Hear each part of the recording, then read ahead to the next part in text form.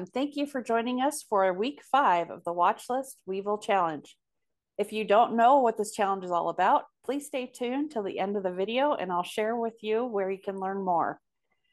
Let's start by going to our watch list. And you do that by going to your My WikiTree menu and just scroll down to watch list down here. All right, so we're on our watch list. Pam, what is the challenge for this week? And while you explain, I can do a demo. Great. Well, if you will look at your watch list up near the top, there is a box that says name on watch list. And if you will put in the word unknown, it will lead you to some possible ideas.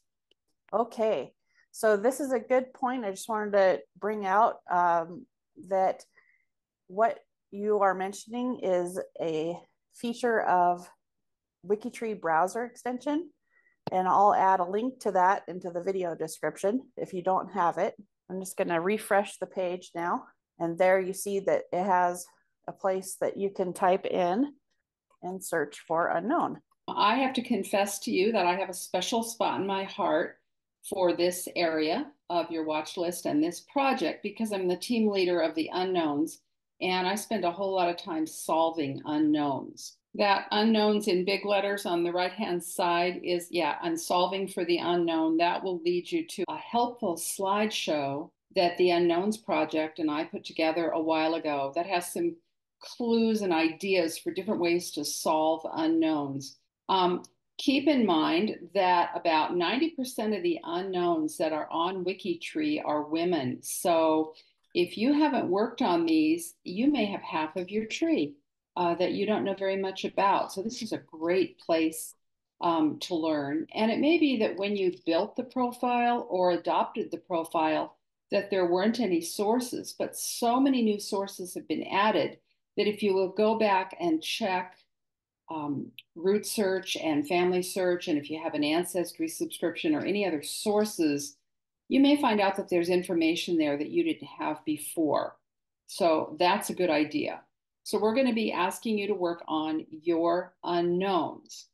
And we're going to suggest that if you are lucky enough to not have 5 unknowns on your list, I'm jealous, but we're going to direct you to a list of unknown orphans that you could help with and bone up your skills, learn more, and find out more. You could probably find some from your town, your surname, your county. So your challenge this week is going to be to find at least 5 unknowns and either source them or ask for assistance in G2G or maybe orphan them where you remove your name as manager so somebody else can work on them if you just aren't related to them or are no longer interested. So Azure has all sorts of things to show you about how to do this. All right, so if you don't have any unknowns on your watch list, what you can do is go to the Find menu option and go to Find Orphaned Profiles. And if you go there, click on that link, and if you type into the field here, unknown as the surname, and click the Go button, it will then show you unknowns that are orphaned. So there's no profile manager on them. So this kind of gives you somewhere to start if you'd like. Another thing that you can do is go to WikiTree Plus, and you can do a search for profiles that are last name at birth. This is a fabulous resource. Teach yourself to use this. I couldn't live without it. Yeah, it's great. So I'm putting in last name at birth equals unknown. And then I'm just putting in the keyword of orphan.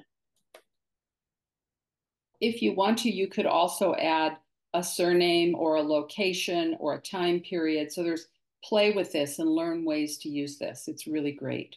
And at each section of WikiTree Plus page here, there's a question mark little icon. If you click on that, it brings up the help page for that part. So if you go in there, it kind of gives you some ideas of how you can really narrow in your search for what you'd like to work on.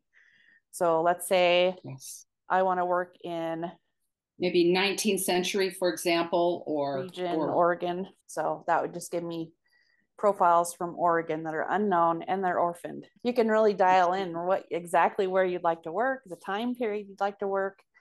So it's a great, like you mentioned, Pam, it's a great resource. It is. So there's some examples for you on that. And that is the demo for week 5. If you don't know what the Watchlist Weevil Challenge is, go ahead and go to the video description for this video that you're watching right now. And we'll have the links for the main challenge page is linked here under challenge page. The main post for you to join the challenge, if you haven't already, is there. And then the week 1 video is linked there as well. If you are part of the challenge already, you want to report what you've done this week, just kind of walk you through that real quick here. So here's an example from week 2. There'll be a question in G2G that's all set up for you to go and report what you worked on, what you did. And then it'll have the sticker text that you can put on your profile. And then the video will be linked there as well. So go ahead and join the challenge. We'd love to have you join in. If you have any questions, feel free to reach out. We are on Discord. So those links for the whole challenge are back here on the main page. And that, again, is linked in the video description, the Watchlist Weevil Challenge. So you can register for the challenge here.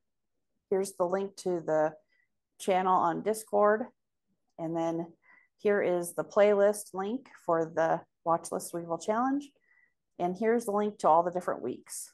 Thank you again, everybody, for tuning in, and we'll see you next week. Bye.